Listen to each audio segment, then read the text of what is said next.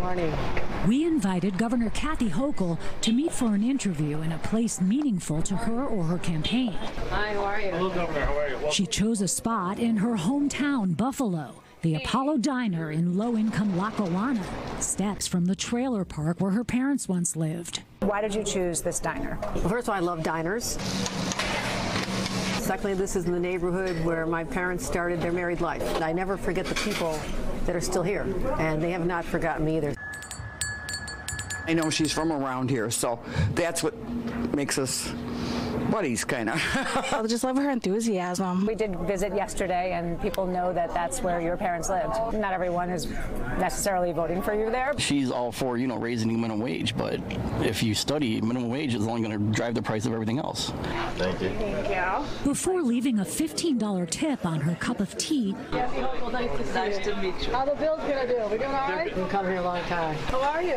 Hochul works every table in the diner, unapologetic for ignoring her opponent's call for multiple debates. Why did you choose to only debate once? That's in keeping what we've always done here in New York. You think it was in the best interest of voters to debate only once? I hope they watched it, because I don't know what else new would come out in a different debate. I think the contrast was so clear between myself and Lee Zeldin.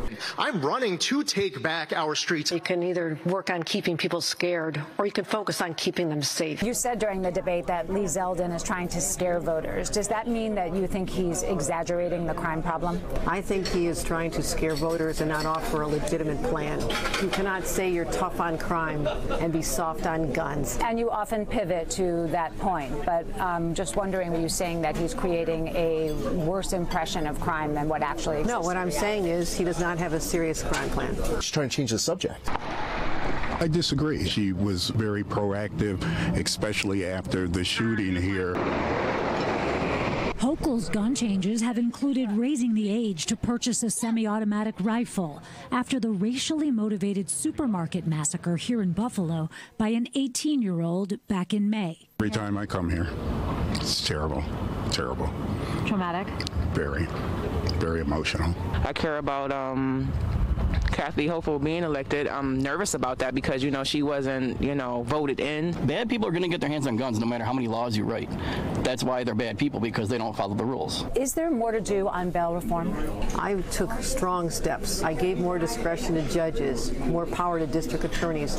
It's been in place a few months.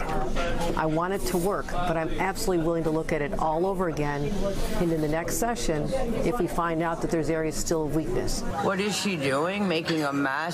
People are getting released on charges. They should be in jail. On the subject of nonviolent crime, not that long ago in New York, in our city, crime was down, incarceration was down, stop and frisk was down. How is it okay that we're now seeing people who commit a dozen burglaries face zero consequences? That's not okay. That's not okay.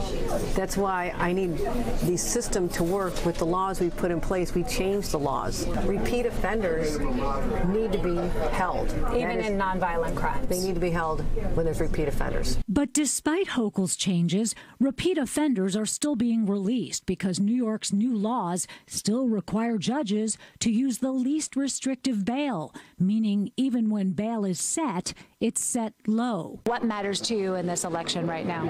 Everything now. Economy and democracy.